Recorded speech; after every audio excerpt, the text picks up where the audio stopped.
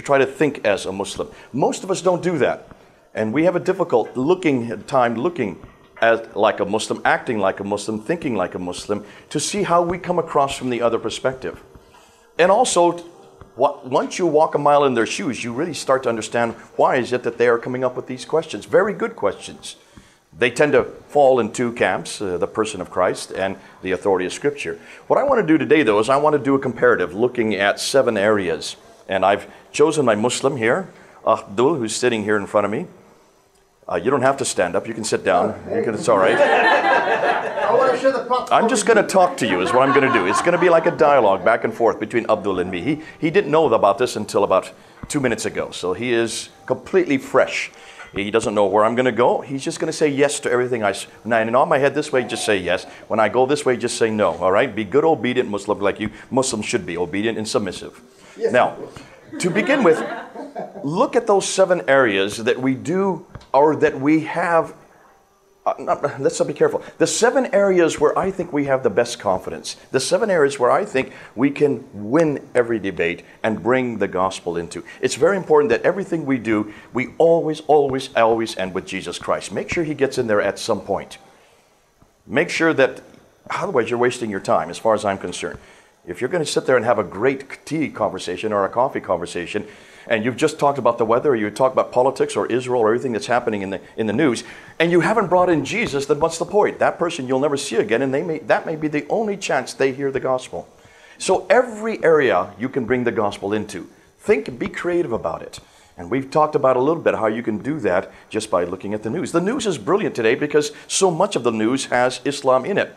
Unfortunately for the Muslims, it's not the news they want to talk about. But there is a good place to start out. Let's just start out with the violence of Islam that we're seeing in the press. The violence of Islam that seems to be symptomatic of what every one of these groups, whether it's Al-Qaeda or Boko Haram or Al-Shabaab, and especially ISIS. ISIS, this violent group that we're hearing in our press has nothing to do with Islam. And certainly our pundits are saying that, and many of our politicians are saying that. I would suggest that even pastors are saying that. How many in this room really believe that ISIS is not Islamic? Not one hand. Now, if I had asked this a year ago, some of you would put your hands up. And in fact, everywhere I went a year ago, usually I got 1 or 2, maybe even half the audience would say, this is not Islamic. This is an aberration. This is like the David Quraysh's, or the Jim Jones for Christians, these cults that really do not follow what Jesus is saying. The difficulty is, for Muslims, is that ISIS is going one step further. They're not just making claims, they're supporting everything they say in the text itself, going back to the Qur'an and supporting it from this book, modeling it by the person of Muhammad, certainly using his biography, the Sept to Rasulullah. That's your book, right? Just say yes. And it's also his sayings, the hadith. Naam.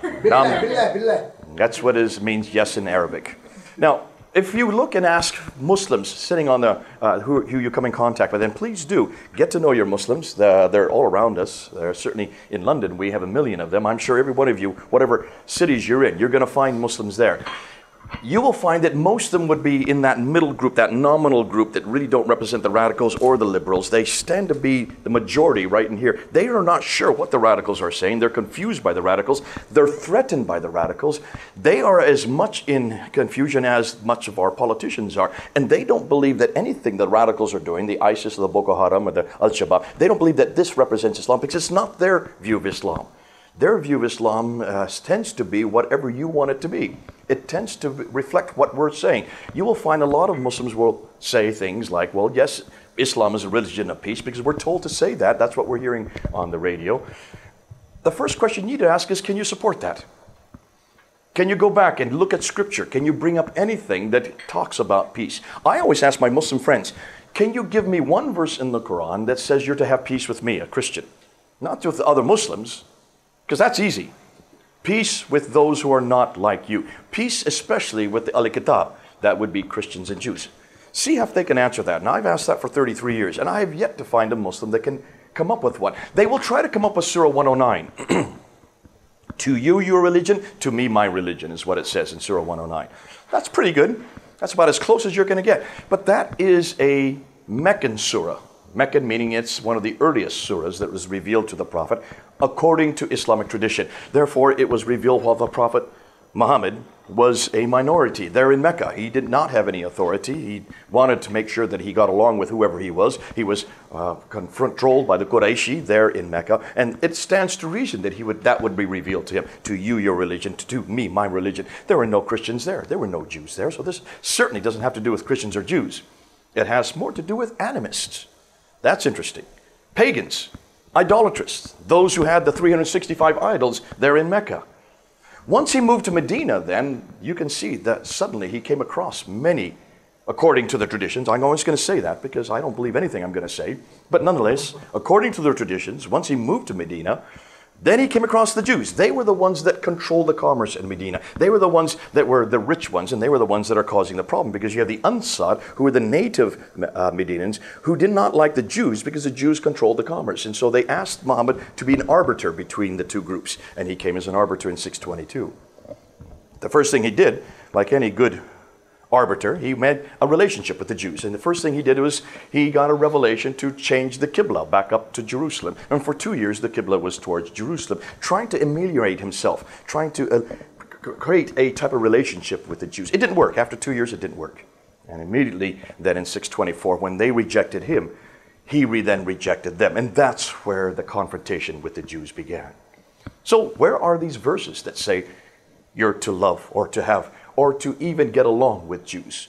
No, in fact, the Quran says quite the opposite. Surah 5, Ayah 51 is very clear. Have nothing to do with Jews or Christians, for they are friends of one another, and he who is a friend with them is one of them. That's in the Quran. That was written in Surah 5. That's a Medinan surah. Surah 9, Ayah 29 is very clear. Make war on the people of the book. And that's exactly what Muhammad did, starting in 624.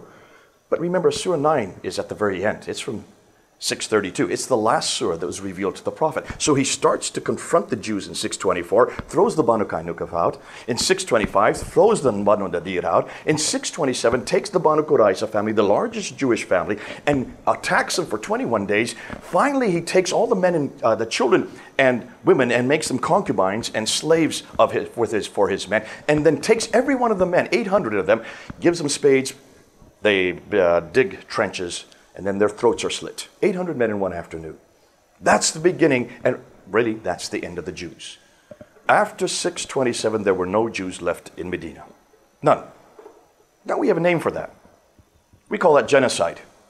Yet how many people would dare say that Muhammad committed genocide? Is Muhammad a man of peace then? Not in my book, he's not. Not what he did to the Jews in Medina. Now, everything I have just told you, you can find in 5 sources. I'm going to give them to you right now. Ibn Hisham, Al-Waqidi, Al-Bukhari, Sahih Muslim, and Al-Tabari. You can find those stories of the Banu Qurayza, the Banu Qaynuqa, the Banu Nadir, in 5 different sources, in 3 different genres: the Sirah, the Hadith, and the Tafsir. So it's not me saying this. This is your own material, Abdul. You got a problem here. So tell me again, where is this peace that you're talking about? You can't find it. Yeah, it's fact. I would suggest that maybe it was peaceful in Mecca with other Meccans. But once you move to Medina, suddenly you attacked the Jews, your prophet did, eradicated all the Jews. There were no Jews left after 627. Is that really a model for today? Why don't you come back to Jesus Christ? Ooh, I love Jesus Christ, because he was attacked, was he not? You know that he was attacked. You know he was vilified. You know that he was whipped. You know that he had to carry that cross through the streets, and people spat upon him as they put him on the cross. They speared his side, and they called him all kinds of names. And how did Jesus react? You know the story. Let me help you. You're having a hard time saying it, but we know how he reacted. Father, forgive them, for they know not what they do. Ooh, now what would you rather have today? And what do we need today? We need that model for today. And that model is the model that's been around for 2,000 years, not just 1,400 years. In fact, I would suggest that ISIS is following the model of Muhammad right to the T. We follow the model of Jesus Christ. Jesus is really the man for today, is he not? Oh, let's talk about Jesus and Muhammad. Let's do that comparative right there.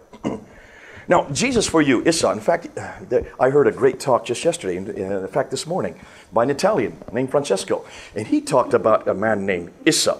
And he was confused because he says, when you look at Issa, it's not the right name. In the Quran, what's the name for Jesus? Issa. What's it mean? Let me help you. Do you know? Yeah, Yeshua. What does it say? Yeshua is the name for Jesus in Arabic. And for 2,000 years, the Arabs have used that name. In which book do you find this name? All the Christian Arabs use Yeshua. It's like Yeshua in Hebrew.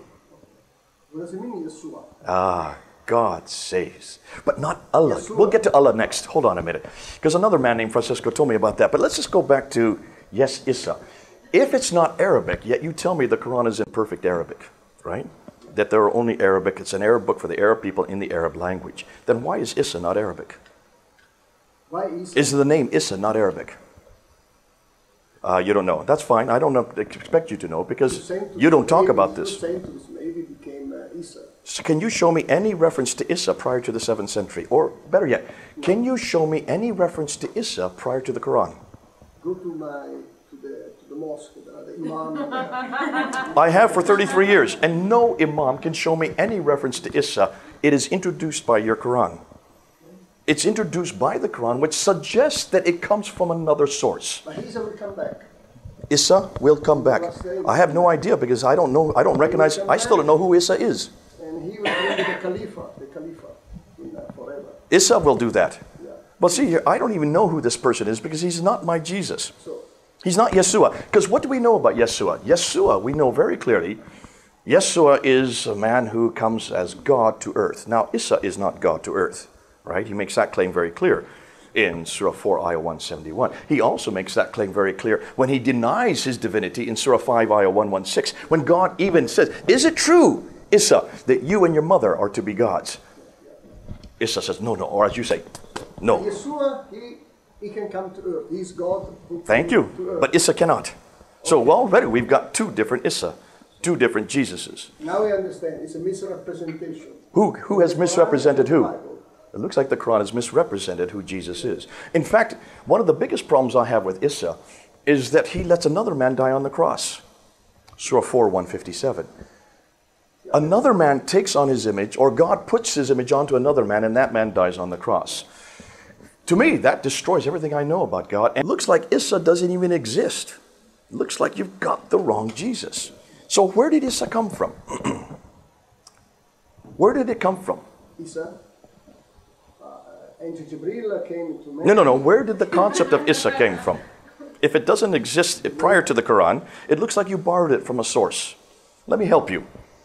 If you look at the 93 references to Isa in the Quran, you will see that almost every one of them we can trace back. We can trace every one of those references to Isa, not Yeshua, Isa, back to Gnostic writings. These are a cult that existed in the 2nd, 3rd, 4th, and 5th century, where they did not like the person of Jesus, and they made him. They said, "How could God take on human form?" The Gnostics did not believe that flesh was good; it was evil. How could God take on evil form? And so, therefore, they diminished the belief that that was God. They completely eradicated any notion that God was in human form. And they kept on talking about things that this Isa did do. But they wrote in Syriac. And in Syriac, the name they gave to this character, who they thought was Jesus, was Iesu. That's the name in Syriac. And they kept on saying that this Iesu, as a child, he took some clay, molded it into birds, and blew on them, and they flew up into the air. That comes from the 2nd century. That comes from a Gnostic account. Because this is the wrong Jesus. I don't know where anywhere in my Bible that Jesus, as a little child, made birds out of clay. Do you? Does anybody here know that? Yet there it is in the Quran, taken from a Gnostic writing from the 2nd century, incorporated into the Quran, and even not only do they have the story, they've also incorporated the name. They've taken Iesu, and when you take Iesu into Arabic, it becomes Isa. No wonder it's not Arabic. It's Syriac. You've got the wrong man doing the wrong thing in the wrong place at the wrong time with the wrong name. I want to ask you about Muhammad. You tell me that Muhammad's a prophet. Did Muhammad do anything that a prophet would do? What are the 4 criteria for prophethood? Now, to do that, you need to come back because you don't know. And when you don't know, you're told in your Quran in Surah 10, Ayah 93, in Surah 21, Ayah 7, in Surah 4, Ayah 146, in Surah 5, Ayah 46 and 47, and also Surah 5, Ayah 68. If you have any question, you're to come to whom? Who are you to come to? The people of the book. To me. To us. We are the people of the book. So you're told over and over and over again, if you have any question, come to us. And there's an awful lot of the Quran you don't understand, like you don't understand. You need to ask us, what is the criteria for prophethood? And there are 4 criteria in our scriptures. Very clear that a prophet must come in a prophetic line. And the prophetic line is only in one line. And this is what Abraham asked God in Genesis chapter 17. God was there and Abraham turns to him and he says, what about my son Ishmael? What are you going to do with my son Ishmael? God answers him in verse 20 and 21. I will bless Ishmael. He will have 12 sons. They will be the ruler of 12 nations. But my covenant is with Isaac. My covenant is with Isaac. A few chapters later in verse 22, God comes to Abraham and asks not once, not twice, but 3 times, give me your one and unique son, your one and only son Isaac. God's already dismissed Ishmael. Abraham had 2 sons. Did God forget? No, as far as God was concerned, Ishmael was no longer the son of Abraham. God no longer had anything to do with Ishmael. He only was looking at Isaac. And that's why all the prophets come in the line of Isaac. Even in your Quran. Look at Surah 29, Ayah 27, or 24, sorry. Look at Surah 29. You will see, even there is a line, Ibrahim, Isaac, and Yaqub.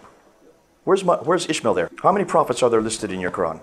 The most important prophets, maybe 25. How many are there listed in your Quran? 25. Maybe 25, the most important. 4 of them, we don't know who they are. They may be Zoroastrian names. We have not yet found out their names.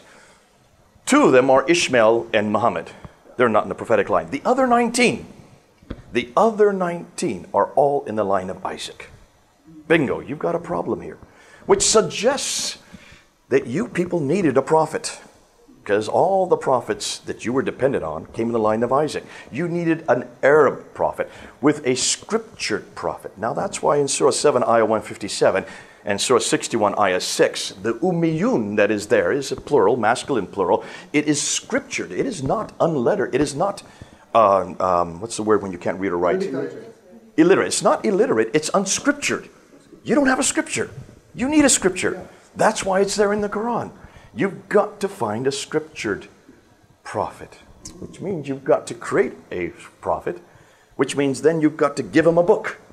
That's why it says, find reference to this unscriptured prophet who is named Ahmad, which is the diminutive of Muhammad, and you must find him in the previous scriptures, the Torah and the Injil. And you go to Deuteronomy 18 and try to find him there. If you look at verse 19 and 20, don't just stop with verse 18. Read 19 and 20, and what does it say very clearly? It says, beware of those who come speaking, but they speak not in my name. If you read verse 17, it's Yahweh. I never heard this name. That's right. God bless you. You're going to hear it now. He's another God. Hold on a minute. We're going to talk about him. So right there it says, be careful, because in verse 7 he gives the name that he wants him to speak in. Be careful of anybody that comes with another name, that does not speak in my name. A prophet who speaks not in my name, verse 20, put him to death. Haram. We're to put Muhammad to death if he does not speak in Yahweh's name. The fact that you don't even know the name Yahweh, the fact that that name is not even in your book, the fact that your prophet never knew that name, suggests to me that you've got the wrong prophet. He doesn't even know God's holy name. We're going to get to that. Hold on to a minute. It also says that every prophet, to be a prophet, must do something to prove he's a prophet. He must either do a prophecy. What did prophecy did Muhammad do? Hold on a minute. He did a prophecy. There was something that, he claimed that the Byzantines were going to be defeated by the Persians in a few years. This was supposedly written in This supposedly was written in the 7th century, but this took place in 630. Heraclius is the one that came back and then defeated the Persians. So actually that's a false prophecy. Because it's not the Persians defeating the Byzantines, it's Heraclius that defeated the Persians. Bingo, we've got you there. What else must all prophets do? They must do a miracle. What did Muhammad do as a miracle? Show me one miracle, Muhammad. Now, I heard over here, split the moon. That's in Surah 56, Ayah 1. Take a look at, Surah 54, Ayah 1. I want you to open up that verse and read to see if it has anything to do with Muhammad. Is Muhammad's name there? Is it about the end of times? At the end of times, the moon will split, right? So that's nothing to do with Muhammad. That's yet to happen. I believe Muhammad lived before us, right? He certainly didn't come after us. So you've got a problem. Now, you can see the hadith have to make up all these stories. They have to say that his heart was opened up, angels. It wasn't he that did the miracle, the angels. So he's not in the prophetic line. He doesn't know God's holy name. He doesn't do anything to prove he's a prophet. He cannot do miracles. 3 times when they ask him to do a miracle, he says, why should I do a miracle? I'm nothing more than a Rasul. Rasul means messenger. It's not Nabi, which would be a prophet. Why did he say Nabi at that time? He says, I'm a Rasul only. That's a messenger. Messengers before came and you killed them. I'm nothing more than a Rasul. Proving that he did, that's not much of a defense. So that's number 3. Number 4, every prophet must parallel what other prophets have gone before. So God does not give contradiction after contradiction after contradiction. Every prophet must have one revelation that follows another, that follows another, that follows another. Look at all the prophets that came before. Every one of their books that were given by them, they all parallel each other. They all fit to the same thing until you get to the Quran. Then the Quran confuses everything. Doesn't even know which son was supposed to be sacrificed by Abraham. Is it Ishmael? Is it Isaac? Do you know? Don't go to the Quran. You're not going to find out. You think it's Ishmael, but it's very clear that it's not in the Quran. You have to put that there because you need something to give authority to Ishmael. But if you look at your exegetes, almost half your exegetes believe that it was Isaac. Nonetheless, you've got lots of problem with Isa in the Quran. He spends his time, but this is interesting. Isa in the Quran does things that even Muhammad cannot do. Isa was born of a virgin. Now, why is that important? You have no idea. You got to come to us again. We'll tell you why it's important. Go to Isaiah chapter 7 verse 14 and you'll see why that's important. Because Isaiah is very clear that a sign, this shall be a sign. A virgin will conceive and bear a son, not a daughter but a son, and will call him Emmanuel. God with us. So when a virgin conceives, now you know in our lives no virgins conceive. They wouldn't be virgins if they conceived by definition. When a virgin conceives, wake up, Abdul, because then something spectacular is happening. When that happens, God is with us. That's why it's important that Jesus came from a virgin. This was prophesied 800 years earlier. In Surah 3, ayah 436, it says that this child who was born a virgin, you call him Isa, spoke from the cradle. Now, I don't believe he did. I don't see any reference to that, except, again, in Gnostic writings. In the Nag Hammadi Gospel, you get that reference to Isa speaking as a child from the cradle. Then you see that said in 3 verses later that he raises from the dead. This child, he is able to heal the lepers, give sight to the blind, and create out of nothing. Could Muhammad do any of this? No. Not at all. Also, it says that Muhammad had to ask forgiveness for sins. Surah 48, verse 1 and 2, to ask forgiveness for the sins you have done and the sins you are yet to do. So he sinned. But there is one in the Quran that did not sin. Surah 19, ayah 19. His name is Isa, the man we've been talking about. Now, he's not my Jesus, but at least the Quran gets that correct. There is one individual who is sinless. That's Isa. Now, let's go back and look at these 2 books. These are the 2 books we're really big. Have you noticed we've been quoting quite a bit from this book? And we've been trying to help you with this book. You know, this book has lots of problems. We have a lot of problems with this book. This is the only revelation you have. Let me give you some inferences. Like, for instance, we just were discussing this morning some of the scientific problems in this book. I don't know if you're aware of the fact that you have a whole industry of scientific proofs in the Quran. Embryology. Surah 23, verse 12 and 4. You have a reference to 4 stages of the embryological cycle in the Quran. And Muslims, you included, say this is a proof that this must be miracle. Because how could someone in the 7th century have known about the zygote, have known about the alaka stage, which is the chewed mass stage, and then the bones following the flesh? Those are the 4 stages found in Surah 23. There's a problem. First and foremost, do you believe that that's unique to the Quran? Yes. You do? Yes. Have you tried and looked and seen if that was found earlier? I rely on the information I receive. Let me help you then. Let me give you some new information. There's a man named Galen, who was an embryologist, a Jewish embryologist in the 2nd century, who also talked about 4 stages of the embryo. The zygote, followed by the chewed mass, which is alaka in Arabic, followed by the bones, followed by the flesh. Bingo! That's in the 2nd century. And look and see where his writings are found today. They're found in what they used to be called Ctesiphon, which is the city of Baghdad. Where did Islam have its headquarters when the Quran was being formed? Looks like they took it straight from the libraries there in Baghdad. It's been around. It was around for 400 years, 500 years. It was well known in that part of the world. You just incorporated Galen's writings. Now you call this a miracle, but see, Galen made a mistake. Any embryologist today knows that whether or not there was a zygote or a chewed mass, that you can find when a woman miscarriages. You can see the fleshy mass there. That's visible. The problem is the next two stages. Bones do not precede the flesh. Every good embryologist knows that they form together simultaneously. Galen made that mistake. The Qur'an has incorporated that mistake. Shame on whoever wrote the Qur'an for incorporating the mistake into it. Bingo, you've got a problem. Surah 67, verse 5, and Surah 72, ayah 8 and 9. There you have references to meteorites. In the Qur'an, what are meteorites for, and what do? They chase the demons away. They're in the sky as blazing stars to chase the demons who are listening to the Qur'an being recited in heaven, and they chase them away. Now tell me something. How do animate objects chase away inanimate objects? And do you really believe the demons are in the skies? And what is that? There's a whole series every year of a whole period of meteorites that come, the something shower. It happens in the spring. Anybody know the hominids, or something like hominids shower?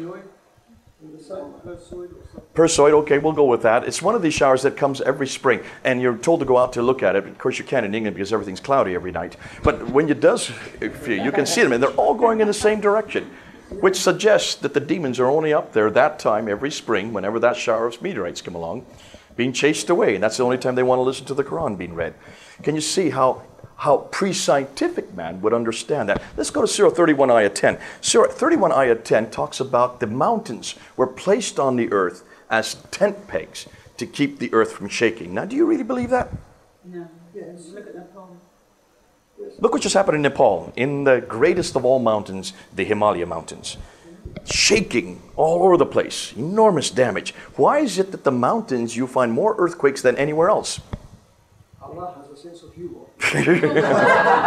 Abdul has a sense of humor. But he seems to be contradicting what Surah 31 ayah 10 says. In fact, it's just the opposite.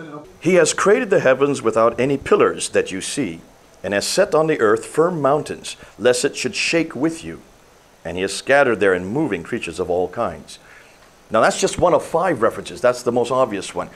But we now know today, since modern science knows, that there are tectonic plates that are under the surface of the earth, and tectonic plates are colliding against other tectonic plates, and they create wrinkles in the earth's surface. And that's what the Himalaya mountains, or most mountain ranges, are created by those tectonic plates colliding. And that's what creates the shaking. Mountains aren't there to stop the shaking. They are part of the shaking. That's why most of your volcanic action, and certainly all of your earthquakes, happen where mountain ranges are. The very opposite of what the Quran says. Let's talk about Surah 86, ayah 5. It talks about semen. Semen. Now we know where semen is made. I don't want to explain it. I think you know where semen's made. But according to the Quran, it says in verse 5, semen is made between the kidney and the ribs. Do you really believe that? And here's another one that I like. Dual Qarnayn. Dual Qarnayn is Alexander the Great in Surah 18, verse 86 to 103. And you have Dual Qarnayn coming down there, and he runs to the west, and he sees the sun setting in muddy waters. So the sun sets in waters, which means the sun's moving, the earth's standing still. That's a problem. Then he runs to the east, and he sees the sun coming up out of the waters again, and the people are getting burned by the sun because it's so close to them. So then he runs to the north, and he sees these people being attacked by these barbarians from across the mountain. So Dual Qarnayn, he sets up this wall made out of iron, topped with copper, from one mountain to the other. Now you can see the mountain over there, and we're on this side. To set up a wall right across the mountains, that's a pretty big wall if you're keeping out an entire army.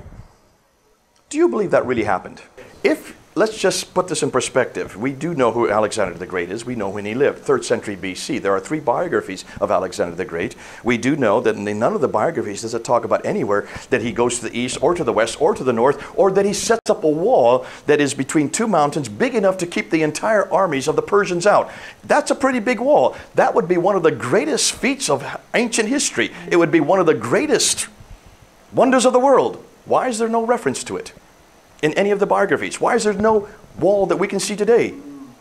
Bingo, you've got a problem. So obviously this must be borrowed as well. I'll tell you where it's borrowed from. It's actually borrowed from Heraclius. In 630, writes a political tract. And in the tract he writes about this great king, his name is Alexander the Great, who in the 900 years earlier, which he's now writing in 630, 900 years earlier, he writes about this great King Alexander who goes to the west and watches the sunset, who goes to the east and watches the sunrise, and goes to the north, and he protects the people from the barbarians across the map by building a huge wall. And he says, and someday in 900 years, there will come another king who will destroy those people from across the wall. Now who did that in 630? Heraclius did it. And he wrote about it. And he says, I am a fulfillment of that prophecy. It's a political tract written by Heraclius, the Byzantine emperor, in 630 AD, basically just creating a story out of nowhere from Alexander the Great and saying he is the fulfillment of that story. That entire story, with all the references, get incorporated into Surah 18. Surah 86 to 103. Bingo. It's all been borrowed. Everything. Now, earlier today, we heard a reference about that we must be careful about the Bible. It said in Surah 2, Ayah 79, be careful about those Jews who write with their own hands. Why? Because they know not the book. They but guess. Then they write with their own hand and call it the book. That's Surah 2, Ayah 78 and 79. And of course, you as a Muslim would say that proves that the Bible has been corrupted. What do you think it's referring to? What Jews write with their own hands? They don't know the scripture, so it's not scripture, it's not the book. It's not the Al-Kitab, or the Kitab. What Jews write with their own hand that's not scripture? Anybody know? The sectarian groups. Right? No, that's the Christian. What is the Jewish apocryphal writings? What are they? The Mishnah in the Talmud. Isn't that interesting? It's saying beware of the Mishnah, the people, the Jews who write the Mishnah and the Talmud. Now, let me help you here. Look at the story of Cain and Abel in Surah 5. Cain kills his brother Abel in verse 31. He doesn't know what to do with the body. So in verse 32, in verse 31, he sees a raven, a bird, scratching and burying its partner. So he follows the example of the raven and buries his brother. Now, that's interesting because that's not in my Bible. I don't know that story anywhere in my Bible, but I can tell you where that comes from. That comes from the Talmud of Ben Uzziah. The Talmud of Ben Uzziah was written in the 2nd century by Jews as nothing more than a story about Cain and Abel. It's not part of Scripture. It was written long after Scripture had been canonized, because the Old Testament was canonized in 80 AD at the Council of Jamnia. But here in the 2nd century, this story about Cain and Abel is put together. Look at the next verse that follows it, verse 32. O children of Israel, he who takes the blood of one, it's as if he takes the blood of all. But he who saves the blood of one, it's as if he saves the blood of all. You Muslims quote that to me all the time to showing that that proves that you're a religion of peace, without realizing you've got to put that with verse 31. We know why. Because in the 5th century, a scribe was writing out the Talmud of Jonathan ben Uzziah, and as he was writing it out and copying it, in the margin with his own pen, he writes about the blood of Abel. He who takes the blood of one takes the blood of all, but he who saves the blood of one saves the blood of all. He was just writing off the top of his head. In the late 5th century, that editorial comment, along with the story of Cain and Abel, is then incorporated into the Bar Sanhedrin, chapter 4, verse 5, written in the late 5th century, as nothing more than a story, an apocryphal account with an editorial comment written by a scribe in the 5th century. The entire thing is then put into Surah 5, Ayah 31 and 32. We know who wrote it. We know when it was written. We even know why it was written. It has nothing to do with God. It has everything to do with man. Now let's go to Abraham. Surah 21, Ayah 51 to 71. There you have Abraham waking up in the middle of the night, and he notices that everybody's asleep. So he goes to the Kaaba. Hold on a minute. Where's the Kaaba? Mecca. So it means Abraham's in Mecca. Abraham in Mecca? I don't recall ever Abraham being that far south. That's 1,000 kilometers too far south. Nonetheless, the Quran says he's there in the Kaaba. He goes into the Kaaba in Surah 21, and he takes all the idols and takes a big idol and destroys them. Bam, bam, bam. Destroys all the idols. The next morning, the people wake up. They see all the broken idols. They come to Abraham and says, what have you done? He says, don't talk to me. Talk to the idol, the one that's last remaining. They take him and they throw him into a fiery pit. That's in chapter 21, verse 51 to 71. Did Abraham ever go to Mecca and destroy the idols in the Kaaba? Did Abraham get thrown into a fiery pit? Hold on a minute. We know of 3 men that did get thrown into a fiery pit: Shadrach, Meshach, and Abednego. So where does this come from, this story? It certainly doesn't come from the Bible. You want me to tell you where it comes from? Yes. It comes from the Mishnah of Rabbah. The Mishnah of Rabbah is another apocryphal account written in the 2nd century AD, not BC AD. This is after the Old and New Testament had already been finalized, written as a child's story, a children's story, in the diaspora, written down in the Arabic traditions. Fascinating, because the Jews had never translated the Torah or the book, all the Old Testament. None of the Old Testament was translated into Arabic until the late 8th century. So therefore, the only books that the Arabs had that was accessible to them were these Talmudic Mishnah accounts, these apocryphal writings. And it's those apocryphal writings that get written in Surah 5, Ayah 31 and 32, Surah 21, Ayah 51 to 71. And I could go to Surah 27, but I see I'm going to run out of time. Surah 27, Ayah 19 to 44. That's probably the most engaging story, and that's the story of Solomon and Sheba. Have you read that story? Do you all know that story of Solomon and Sheba? Do you want to know it? Solomon, takes birds and he marches them left, right, left, right, left, right to get ready for battle. The first Air Force ever invented was by Solomon.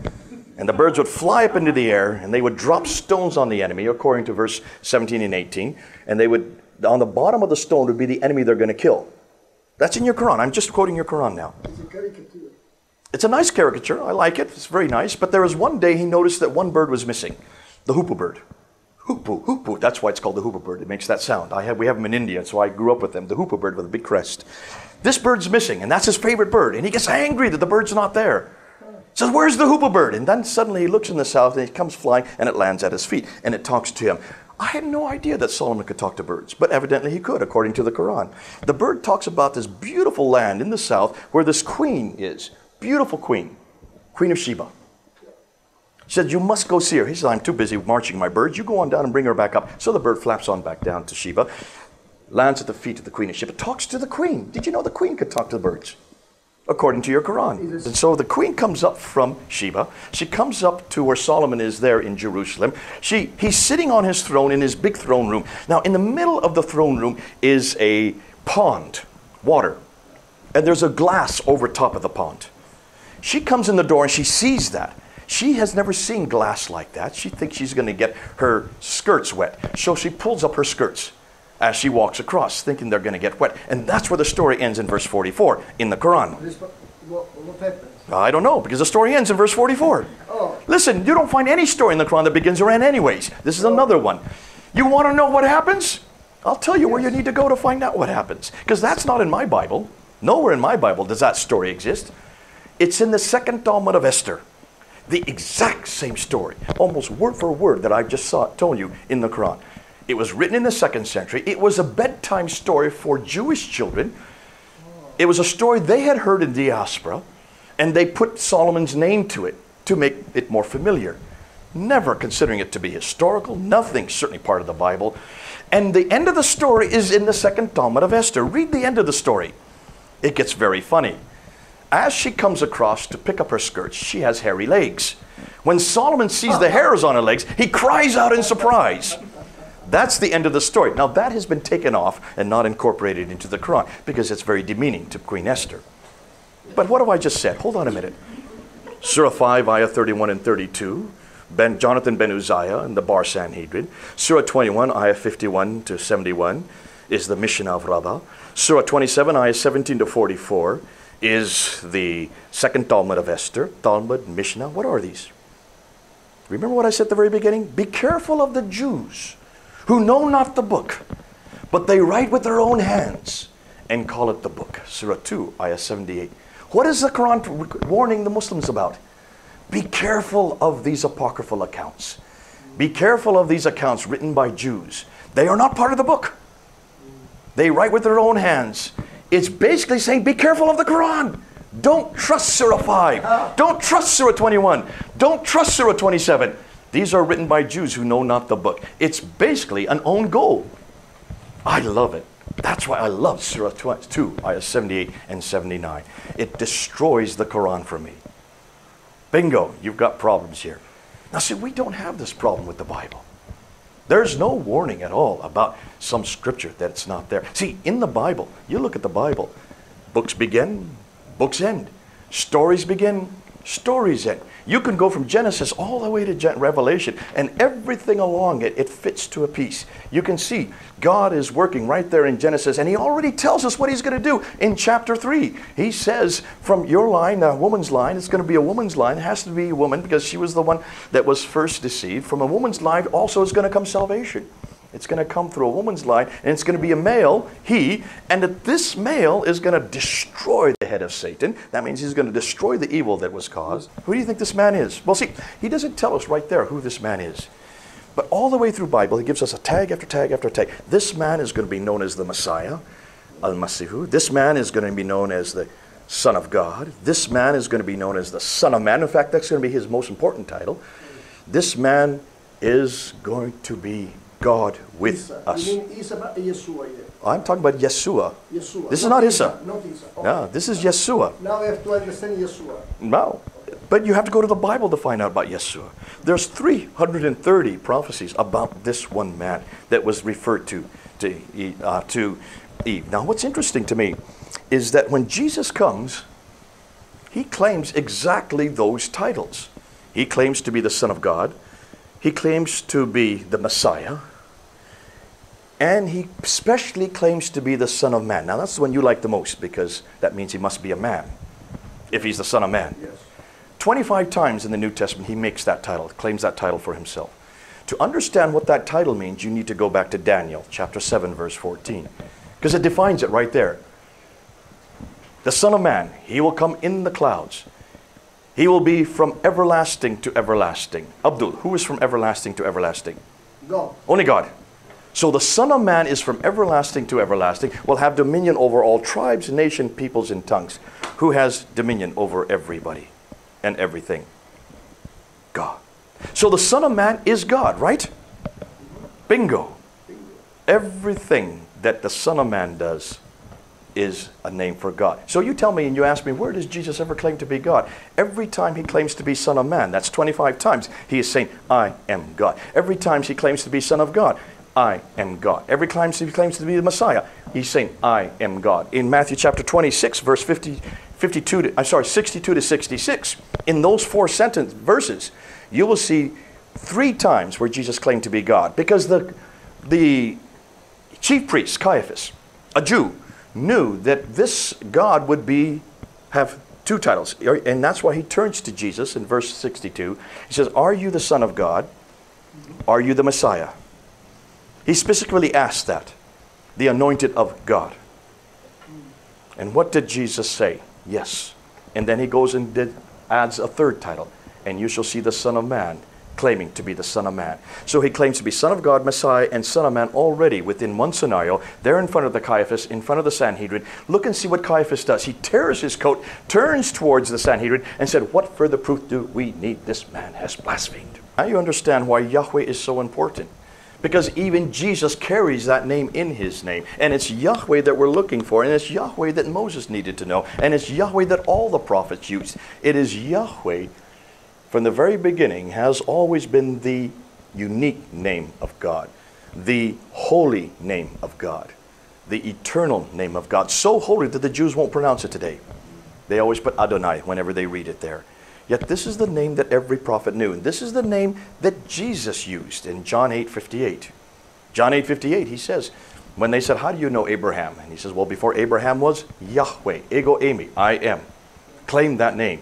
And the Jews picked up stones to stone him, realizing that here a mere man not only was using the name, he was claiming it for himself. Now, that's fascinating that your prophet never knew that name. But can you see, we're not talking about the same God. It's obviously that we're not talking about the same God, because your God is Allah, our God is Yeshua. Allah just means the God. It's generic. It's actually a pagan God. I don't know if you know this, but if you look back and do some historical studies on the word Allah, you will find that it actually is a Nabatean God. The Nabateans, their God was Allah, the God. Generic. But that wasn't his only name. He also was known as Hubal. Just like we have Elohim and Yahweh, the Nabateans have Allah and Hubal. And Hubal actually is the more formal name for God amongst the Nabateans. Allah is just the God. Go back to Allah. Because if you look at the Nabatean script, you will find that Allah has a wife named Alat, which is the feminine form of Allah, the masculine. Has a wife and has two daughters, Al-Manat and Al-Uzza. Now, you know your Quran very well. In Surah 53, ayah 19 and 20. In Surah 53, ayah 19 and 20, there are three goddesses listed there.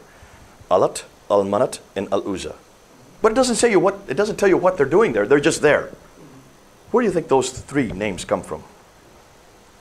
From the Pantheon, you would say. Looks like. You would say from the Pantheon, I don't know. Okay, so it looks like these are goddesses. It looks like that they are borrowed as well. What's interesting is, what do we know about that verse? What is it called traditionally?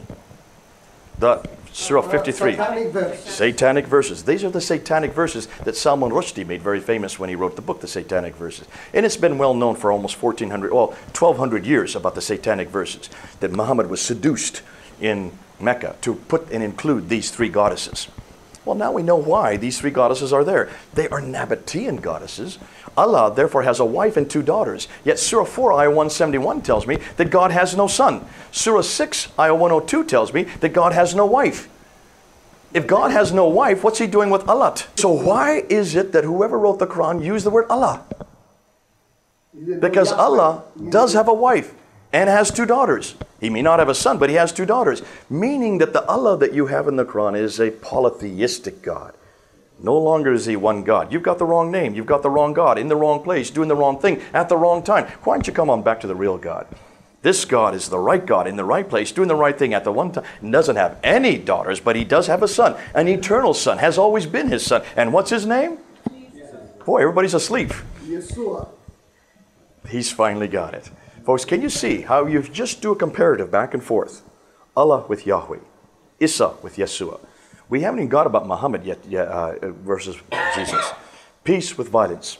We haven't had time to even get into the kingdom of God versus the Khilafa, or women in both scriptures. In every case, you can just bring him back home, bring the gospel, feed it into it. Make sure that everything we say is couched, comes back and shows that it's the God of the Bible that's the only one that I can understand. It's the God of the Bible that has a unique name, that Moses refused to go down to Egypt until he heard that name in Exodus chapter 3, verse 14 and 15. Needed to know that name before he went down so that the people would know which God he represented. And yet Muhammad never asked that question. Why didn't he go to the Jews in Medina and say, let me tell you who I am. I am the prophet because I know your prophet, your God's name. Why isn't he didn't know that name? If he doesn't know that name, what are we to do? Deuteronomy 18, verse 20 says very clearly, we are to put him to death. We are to have nothing to do with Muhammad.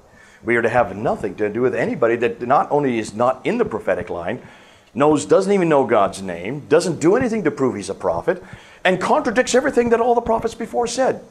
Proving, strike four, you're out. Can you see then, Abdul? Your name, slave of Allah. You're a slave of Allah. You can't even question. Even your name defines who you are. Even your name defines what you do. Before God, you're nothing more than a slave of God. Now, let me ask you all here. Are you slaves of God? What are you? Children of God. And what does that mean vis-a-vis your God? Do you have rights that he doesn't have? See, a slave of God, can it argue with God? I'm just crying now. No, but that's all right. That's all right. Even your name defines what you do. You do nothing more than obey and submit. A slave obeys and submits. All slaves do. They don't have a relationship with God other than one way, to obey and submit. We as children of God, we can argue with God, can't we? Abraham argued with God. So how do you become a children of God? Are you ready? I want to know. I want to know more about Yeshua. The one thing that's missing in the Quran. The one thing that's missing in the Quran. Surah 4, ayah 157. In order to know who God is, you need to go back to what he said to Eve. When he said to Eve, I'm going to send someone, he's going to come and destroy what Satan has done. And in order to destroy that, he has to destroy what sin has done. In order to do that, blood must be given, life must be shed. We see that in Leviticus chapter 17. So there has to be blood given, there has to be life given, there has to be a death. Expiation. An expiation, that's a good word, as an Italian, good for you.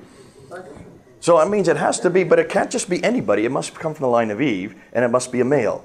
And it must come from a virgin, and it must be God with us. It is he who is sinned against is the only one that can do it. We know that there's only one man in history that fulfills every one of those criteria. There's only one man in history that did come as God to earth, that did come from a virgin, that did come as God with us, that has no sin. Even your Qur'an agrees with that. And his name is not Isa, his name is Yeshua. In the Bible. And historically, and in Arabic, his name is Yeshua, who has God's name in it. And it's that God on earth who then died on the cross. There's where the blood was shed. There's where the life was given. That happened on Friday. That's the day that you celebrate. Friday's here, but Sundays are coming. 3 days later, he then rose from the dead, destroyed death, destroyed what Satan had done, and by doing that, fulfilled everything he promised he would do. But it had to be a man. It had to be God who is a man. It had to take on the same punishment that we were to take on. He had to do it for us. But he could be the only one. He could be the only one who was sinless. In order to understand that, I'm going to ask you as a Muslim, you believe that the sacrifice must be done. And you have sacrifices. You do it on Eid, and you sacrifice a goat. But where did that whole system and where did it all begin? When God comes to Abraham, what does he do? He says to Abraham, I want you to get 3 animals and 3 birds. And that's where the whole sacrificial system begins. He puts it on a rock, separates them, and they're to walk, both parties are to walk through, right? Yes. Do both parties walk through? No. God puts Abraham to sleep. Only God walks through. The whole covenantal system is predicated on the notion that only God could fulfill this covenant. Man could not. Man was fast asleep. And yet you're still celebrating that without even understanding why is it you're still sacrificing goats. Because you're supposed to get a perfect goat, an unblemished goat, are you not? You mean Yeshua? Well, Yeshua is that final sacrifice. That is God who walked through as a burning fire. That is a prefigurement of the final sacrifice. Now it's clear, which means it is what God had said from the very beginning was fulfilled in one man. 300 prophecies pointing to that one man. All fulfilled in one man, who was God. On the cross, died on Friday, rose on Sunday, destroyed death, so that we could be walking and talking with him again on the other side of eternity. Now stop and think. Everything that I've said today, can you see the Quran completely destroys everything I've said? The Quran confuses everything who Jesus was, what he came to do, why he came to earth. The most important thing that he came to do was to die and rise. You pray 7 times a day. It's only one way. You're showing your obedience, your submission. We actually talk with God like I'm talking to you right now. There's the relationship that's always been there and has always been right through history. God has come many times right through history. He has come and he is there, wrestled with Jacob. He was there eating with Abraham in front of the tent of Mamre. He was all the way through with the children of Israel. For 40 days and 40 nights says that he was there as a cloud during the day and a pillar of fire during the night. So he can take on any form he wants. We got a pretty big God. He takes on any form. And yet you say he cannot come as a man. He cannot come as anything else. He must say totally other, totally distant, which supports the notion that you don't even know who your God is. We know who our God is because he's come to earth many times. His name is Yahweh. And that's why I love you to come back to that God. What a God we've got. Not only that, what a God who came to earth and died and rose again. His name is Jesus. Yeshua. Throw away Issa, come on back to Yeshua. Throw away Allah, come back to Yahweh. Can you see? Yahweh Akbar. He's the God we're looking for.